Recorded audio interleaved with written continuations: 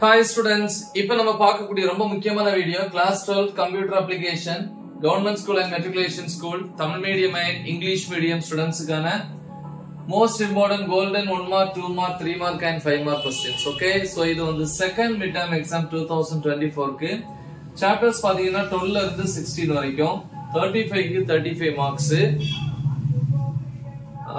இது வந்து government question paper நீங்க ஃபாலோ பண்ணீங்கன்னா 35 marks நம்ம அட்டெண்ட் பண்ணனும்.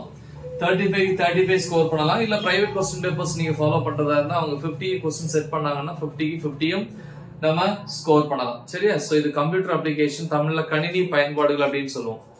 சரி, சோ இப்ப சாப்டர் 12 பாப்போம். அதுல வந்து 1 மார்க்ஸ் பாத்தீங்கன்னா ஃபர்ஸ்ட் ரோம் லெட்டர் 1 புக் பேக்ல 1 ல இருந்து 10 வரைக்கும். ரோம் லெட்டர் 2 ல வந்து பாத்தீங்கன்னா क्वेश्चंस 1 3 5 6 8 prepare பண்ணனும். ரோம் லெட்டர் 3 ல வந்து பாத்தீங்கன்னா 1 3 முடிஞ்சா 4th 1. ரோம் லெட்டர் 4 ல வந்து 2 3. இன்சைட் क्वेश्चंस பாத்தீங்கன்னா டைப்ஸ் ஆஃப் URL, அதாவது URL உடைய வகைகளை விளக்குறது. நோட் ஆன் DNS குறிப்பு வரைக. and briefly the components of DNS உடைய கூறுகளை வந்து விவரிக்க. ஓகே, சோ 5 மார்க்ல கேட்பாங்க. சாப்டர் 13 பாத்தீங்கன்னா ரோம் லெட்டர் 1 புக் பேக்ல வந்து 1 to 10, ரோம் லெட்டர் 2 ல 1 2 4 5, 3 ல வந்து பாத்தீங்கன்னா 3 4 5, 4 ல வந்து 1 3. இன்சைட் பாத்தீங்க அப்படின்னா டிஃபைன் டாங்கிள்ஸ் வரையறு. அப்புறம் differentiate wired and wireless network, கம்பி மற்றும் கம்பி இல்லா வலைத்தளங்கள் அல்லது வலைப்பின்னல்கள் எப்படின்னு சொல்லலாம், அதனுடைய வேறுபாடுகள்.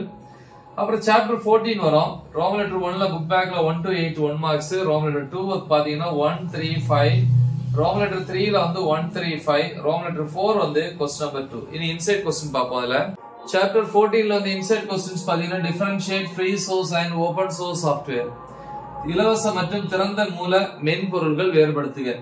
சாப்டர் 15 ல பாத்தீங்கன்னா ரோம் லெட்டர் 1 புக் பேக்ல 1 to 10, 2 ல வந்து 1 to 5, 4th one முடிஞ்சா ப்ரிப்பேர் பண்ணுங்க. ரோம் லெட்டர் 3 ல வந்து 1 and 4 கம்பல்சரி, 3rd one முடிஞ்சா ப்ரிப்பேர் பண்ணுங்க.